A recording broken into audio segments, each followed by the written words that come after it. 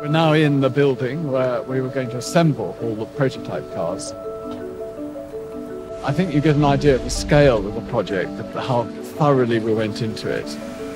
All the innovation, the different approach, fantastic result for all that hard work. This is the first whole car that we made. It had a lot of interesting features. For example, no door handles. You slipped your hand under here to open the door. It's got the huge wheels. The reason for having big wheels is that you get lower rolling resistance and greater comfort. The other interesting thing is the windscreen. It's an incredibly shallow angle.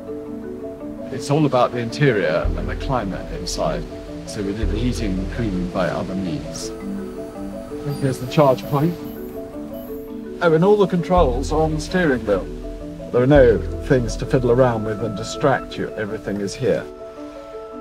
It's a brilliant car, very special features, by a very intelligent, hard-working team.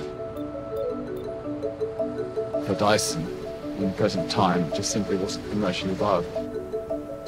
It's a great shame. It's probably the best way of putting it.